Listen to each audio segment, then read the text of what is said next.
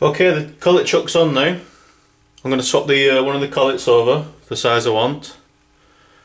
Here's a quick view of the collet. It seems to have these sprung splines on it that obviously grip as you tighten up the chuck. Okay.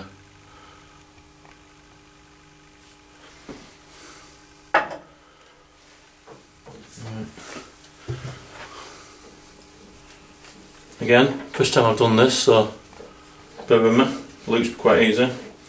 Famous last words.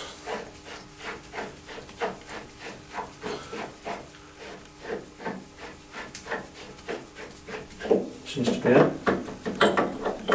Oh, it's quite easy, it just pops out. That's the one that was in, like about a 1/4 inch. I'm replacing it with the 1/2 inch. Check that for.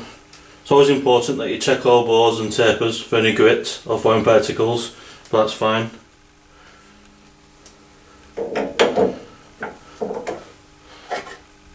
Seems to have a little locating slot, as you can see there, and there's a pin there just off camera. The locating slot goes on. So there we go. Everything's squared up.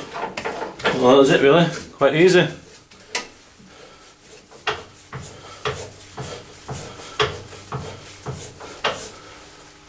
Thank you.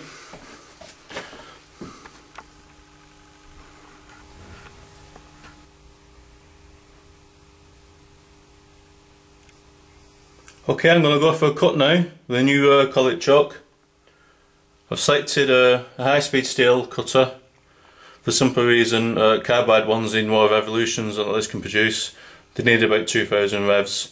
This has only got a top speed of about 1200 revs, as it's obviously the Colchester student training lathe, so it doesn't really have the speed range I wanted. Never mind.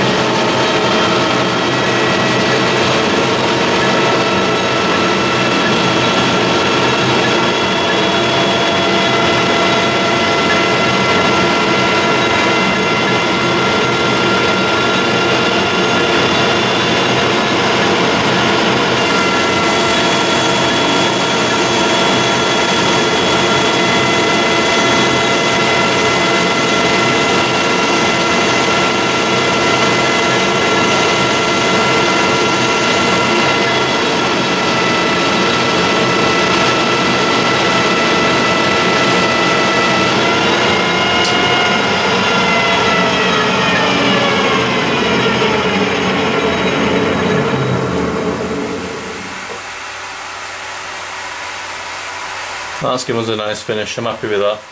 Thank you for viewing.